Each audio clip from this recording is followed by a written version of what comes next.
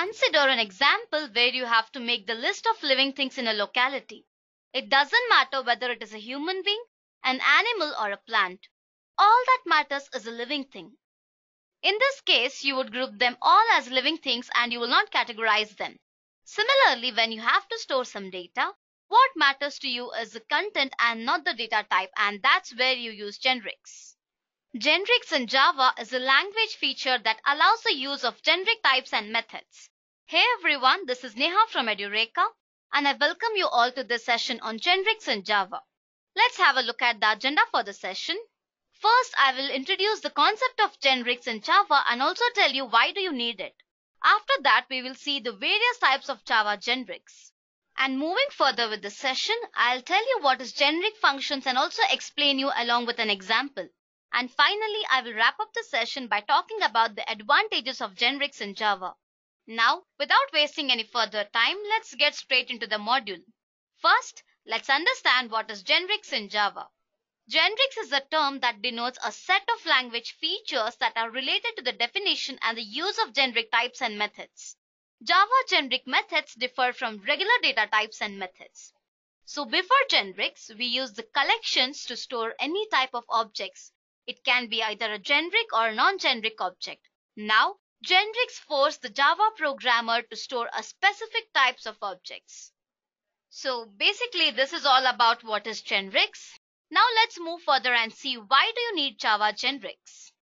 If you look at the Java collections framework, then you will observe that most of the classes take parameter or argument of type object. So basically what happens in this form, they can take any Java type as argument and return the same object or argument. It can be either a homogeneous or heterogeneous, that is not of a similar type. So sometimes in the Java application, the data type of the input is not fixed. The input can be an integer, a float, or a Java string. In order to assign the input to the variable of the right data type, prior checks had to be conducted. In the traditional approach, after taking the input, the data type of the input was checked and then it was assigned to the variable of the right data type. When this logic was used, the length of the code and execution time was increased. So to avoid this, generics were introduced. So on using generics, the parameters in the code is checked at compile time automatically and it sets the data type by default. So this is where you need the concept of generics in Java, as the execution time and the time that you invest in writing the code will also be decreased. So now that you know what is generics in Java and why do you need it, let's move further and see some of the types of generics. So basically there are 4 types. First, generic type class, and you have interface, method, and constructor. First, let's understand what is generic type class. A class is said to be generic if it declares one or more types of variables. So these variable types are known as the parameters of the Java class. Let's understand this with the help of an example. So here you can see I have created a class with one property X and the type of the property is object, correct? So what happens? Once you initialize the class with a certain type, the class should be used with that particular type only. For example, if you want one instance of a class to hold the value of type string, then programmer should set and get only string type. Since I have declared the property type to object, there is no way to enforce this restriction. A programmer can set any object and expect any return value from the get method, since all Java types are subtypes of object class. So it's very simple, right? So here I'm creating a method for set and get, and I am using the this keyword for reference. And then when I return the value of the X, it can be any type. But all the Java types are subtypes of object class. So I can set a property for integer and I can return string. Anything it can be. So this is how it works. The next type is generic type interface. An interface in Java refers to the abstract data types. They allow Java collections to be manipulated independently from the details of the representation. Also, they form a hierarchy in object-oriented programming languages. So let's take an example and understand this. So here I have created an interface for generic and I'm doing 2 operations for T1 and T2. So for T2 what I'm doing, I'm performing the execution. I'm passing two variables, that is t1 and x. And next what I am doing, I'm performing a reverse execution of whatever I have performed in the above statement. So when I create a class for generic and implement the interface, whatever I perform the execution will be reversed in the next execution. Suppose say while performing the execution, I'm passing a string variable, and that can be easily converted to an integer variable when I'm reversing the execution. So basically all that matters is the type of the object, and there is no way that I have to enforce a restriction or anything like that. It can be a string, integer, double, float, anything. So I hope you was able to understand how generics can be applied to interfaces. Now let's see what's next. The next type is generic type method. So generic methods are much similar to generic classes, but they differ from each other in only one aspect, that is, the scope or type of information is available inside the method only. Generic methods introduce their own type parameters. So let's take an example and understand this. So in this case, what happens? If you pass a list of string to search in the method, it will work fine. But if you try to find a number in the list of a string, it will give compile time error. Yes, right? Because see, first I'm using advanced for loop. I am trying to check the element present in the list. If the list is a string, then it will match, because always list is a string. Like list can be a string. It can't be an integer. So when I try to find a number in this list, it will give error, right? So that's how I have coded this program, and that's how the generic type method tells you. That is, they introduce their own type parameters. There is no way that I have to define something or user have to define something. There's nothing like that. It's like they define their own type of parameters. So this analogy is similar for constructor as well. So if I talk about the generic type constructors, the same goes here as well. So basically a constructor is a block of code that initializes the newly created object. A constructor resembles an instance method in Java, but it is not a method as it does not have a return type. The constructor has the same name as the class and looks like how I have written in the code. So here, in this example, dimension class constructor has the type information, as you can see that. So basically, you can have an instance of dimension with all the attributes of a single type only. For example, you have a class dimension that is of a type T, and I have created three variables. So when I create a constructor for all these three values, you will get the length, width, and a height by using the this reference. Because I am giving this dot length is equal to length, this dot width is equal to width, and this dot height is equal to height. So you cannot get any other parameters apart from this in this regard. That is, you can have an instance of dimension with all attributes of a single type. There won't be any different types over here. So this is how you can use type constructors. So now let's see a small example of generics and understand how actually it works. So here I have created a class called test1, and I have passed two variables, that is t and u. T is a type of an object O1 and u is a type of an object O2. O1 and O2 are object of type t and u, correct? So now for this I'm creating a constructor. And then I'm giving this reference, that is this dot object 1 is equal to O1 and this dot object 2, that is O2 is equal to O2. And now I want to print the objects of t and u. So I'm basically creating a method called print, and then I'm passing these two variables in this.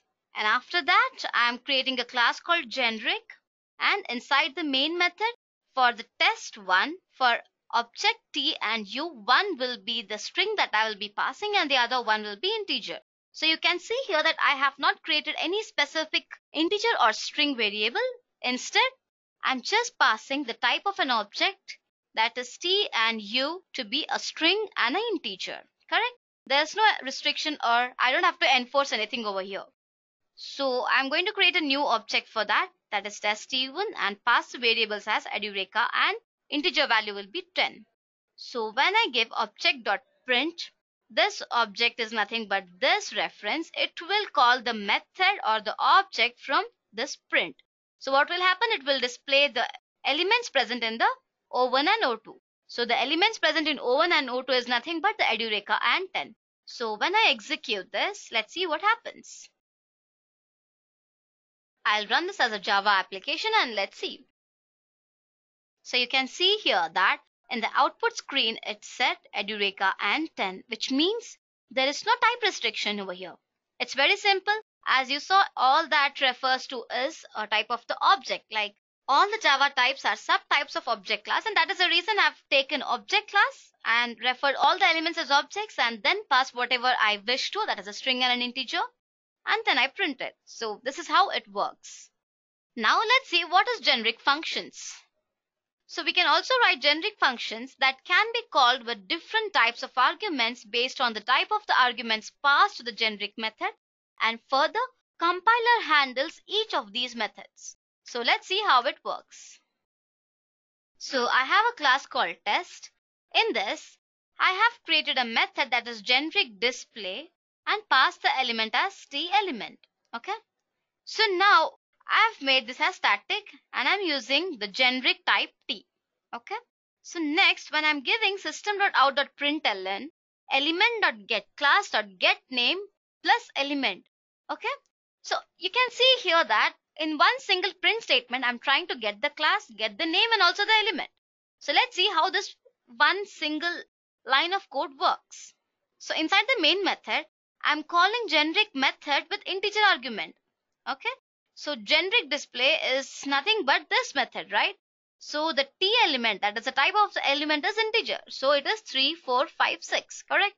So next, I'm again calling the generic method with string argument. That is, I'm calling the method that I've created above and I'm passing the element of type t as a string. And after that, with double. So you can see here that there are three different types of elements, that is integer, string, and double. And all these are of different data types, right? So when I say get class dot get name plus element, it will say the class is this and the name will be the integer type and the element will be the value. Yes, let's execute and then you will understand what actually that statement does. As I told you, element dot get class dot get name is equal to element, right? So element is Java. Dot lang is a type of the class. Dot integer is a type of the name. First one is integer. So element dot get class dot get name is equal to this value. So same goes for next also. Element, that is Java, dot lang is the get class, dot string is get name, and Edureka is the value. Same goes with double as well. So you can see here multiple types of arguments was being passed at one single instance. So this is how the generic function works, as you can pass n number of arguments by just referring to it as a type t. There is no specification, there is no restriction that you have to enforce it on. All that you have to do is create the object of a type generic and then go on adding the values. Simple? Yes, that's how generic works. Now let's move into the last part of the session and understand some of the advantages of generics in Java. First, code reusability. You can compose a strategy or a class or an interface once and use for any type or any way that you need. Next, type safety. As you just saw that whenever you use different types of arguments and when you casted in different types of arguments, it was very safe, right? There was no hampering of the code, or there was no destruction of the code, or there was no any type issues when you try to cast the code, or when you use various types of code, there was no hampering between those codes. So obviously it is type safety. Individual typecasting is not required. Basically, whenever you recover information from array list every time, you need to typecast it.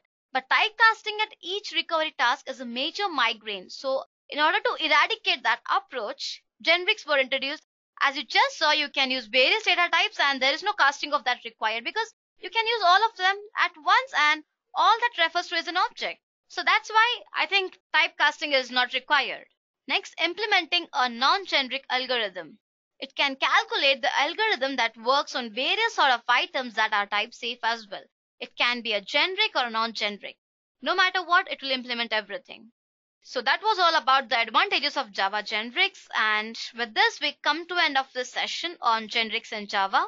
I hope you guys are clear with this topic, and if you have any queries you can comment in the comment section below and we will reply back to you at the earliest. So that was all about today's session. I hope you enjoyed it. Thank you and have a nice day. I hope you have enjoyed listening to this video. Please be kind enough to like it, and you can comment any of your doubts and queries and we will reply them at the earliest. Do look out for more videos in our playlist and subscribe to Edureka channel to learn more. Happy learning!